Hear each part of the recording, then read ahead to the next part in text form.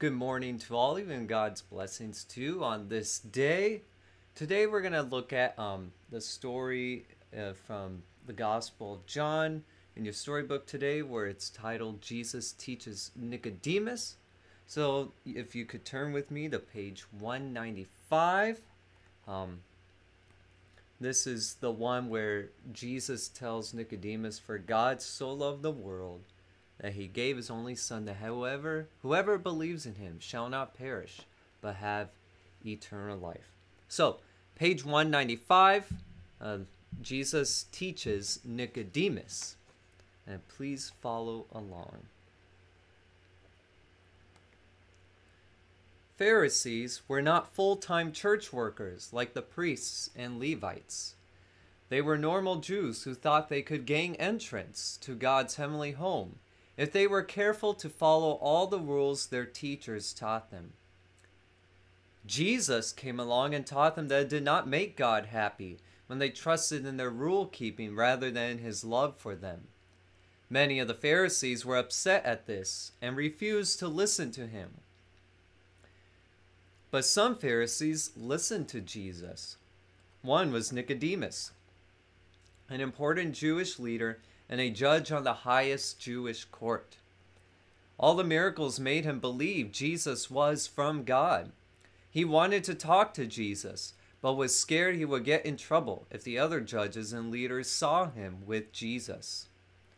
So he waited until it was dark outside. One night, Nicodemus came and told Jesus, "We know you are a teacher come from God, for no one can do these signs that you do unless God is with him."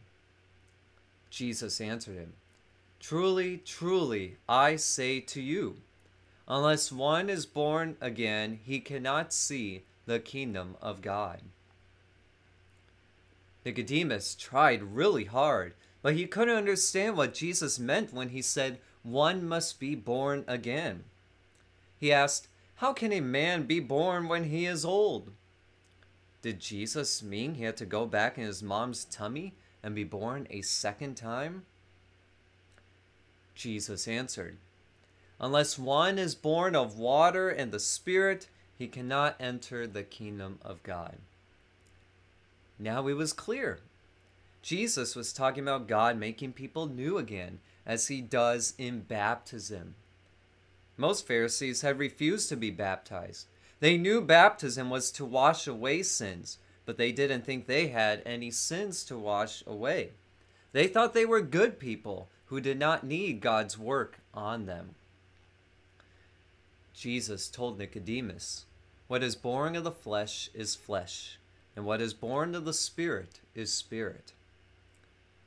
He, Jesus, meant that the first time we were born, we had the same sinful nature our mothers and fathers have.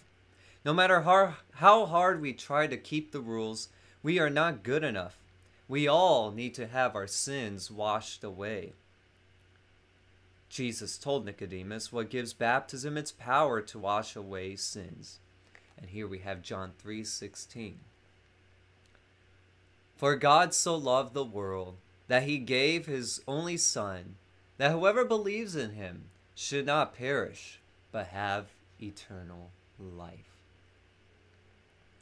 Nicodemus was used to following rules. Rules are a good thing when they help us get along with other people and treat one another fairly. But rules cannot make us right with God. Only Jesus can do that. God loved each of us so much, he sent Jesus, his Son, to keep the commandments for us. Then he punished Jesus on the cross for all the times we break his rules. In baptism, God washed away your sins and made you his own child for Jesus' sake. Because of Jesus' perfect life, his death on the cross, and his resurrection, you have life with our Heavenly Father right now. And you will see God in his own house, meaning you will go to heaven because of what Jesus did for you. Let's pray. Lord Jesus, thank you for my baptism, when the Holy Spirit gave me a new birth as God's own child. Thank you for forgiving my sin. Help me to live as God's child, sharing the story of your love with everyone I meet. Amen. Okay, so this is, like I mentioned before, where we get the most famous Bible verse, John 3:16. For God so loved the world that he gave his only Son, that whoever believes in him should not perish but have eternal life. And what this teaches us is that even though we cannot do anything good to save ourselves, Jesus saved us. He died for us and rose from the dead, and we receive those promises in baptism. So, as the book says here, the death of Jesus gives baptism its power to wash away sins.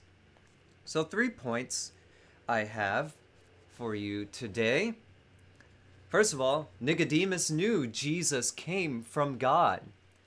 And he knew this because of the miracles. He told Jesus, for no one can do these miracles unless he's from God. Point number 2. Jesus taught Nicodemus what happens in baptism. That when we're born of our fathers and mothers, we are born with sin. But in baptism, we are born new. We are born into God's kingdom. God brings us into his kingdom, which through that he washes away our sins. Point 3. Christ's death gives baptism power to wash away sins. Not just one sin, not just two, all of them, all of our sins.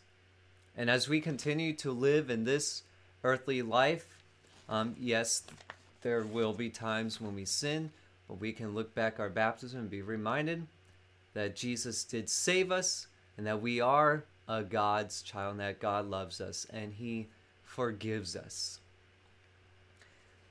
And now I have some questions for you guys. Number 1, why did Nicodemus go to Jesus when it was dark?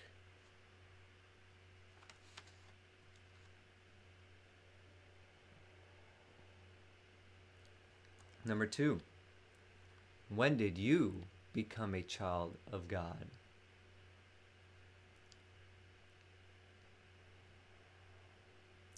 And of course, as we read through the lesson, we read that we became children of God through a baptism. Number 3, how do you know Jesus loves you?